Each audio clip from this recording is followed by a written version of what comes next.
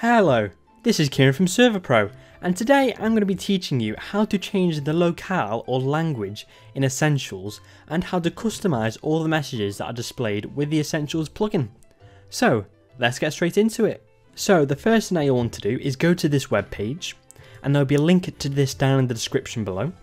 And then once you're here, you'll need to identify the locale or language code for your language. So I'm English, so if I just look here, mine says it's EM. If you're Polish, it's, for example, PL. And then once you've got that, you can scroll down, and under this custom messages option, where it says you can find the latest messages files here, click on the link that it provides you with. And it should take you to a page similar to this. So first, you'll need to find the messages properties file for your language. So in my case, I'm EN. So if I go to that and open it, and then we're going to need to copy all this data. So if we just highlight it all by scrolling to the bottom and scroll up to select it all, and then we're going to right click and copy.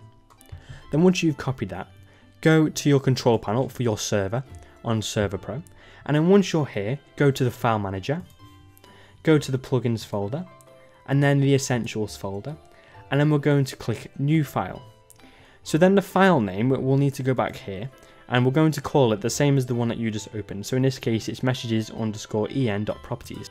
So messages_en.properties, click OK. Then we're going to enter that file, and we're going to paste all of the information there.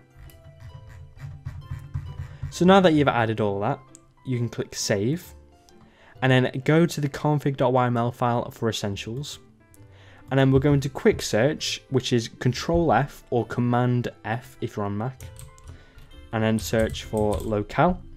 We're going to remove the hash tag before, and then we're going to leave it as EN because I'm English, but if you're Polish, you would change this to PL, but mine's EN, so I'm going to leave it as EN. Then we're going to click save, and then we're going to restart the server. So once you've edited the config.yml file and added the messages properties file for your language and restarted your server, you're pretty much ready to start editing it. So if we just join our server so we can check that Essentials is working correctly before we start editing it. And you can see here that it's given me an MOTD already, and then if we just run a command such as /warps, you can see that it is returning a value, and if we just double check that by typing /plugins, you can see that all the plugins are green, so that's perfect. So now we can continue. So if we just go back to this messages properties file that we added earlier, so here we can start editing what is actually displayed with Essentials. So let's take a look at this balance message here. So this first part here, which is highlighted, so \U00A7A, that is the color code. So that color, as you can see, I've added a little picture on the screen. So that color would be a light green. So if we wanted to change that color from a light green to, let's say, a red, we'd set the same color code for dark red, which is U00A74. So I've set that, so that means that the balance message will be red. So say we also wanted to add your balance is, that would also customize the message as well.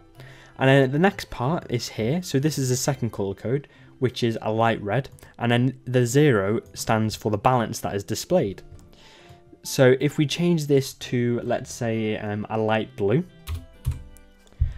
and then if we click save, and then we go back in game and type /ESS reload, and if we type /balance, you can see that the color code has changed and it has got your balance is rather than a default balance.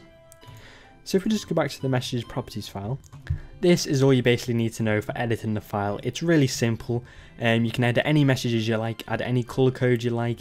And if you were to say remove a message file, so say there's currency message, it would just refer to the default value for the Essentials plugin. But that's basically all you need to know. If you have any questions, feel free to contact our support. They'll be happy to help with any problems that you might have with this.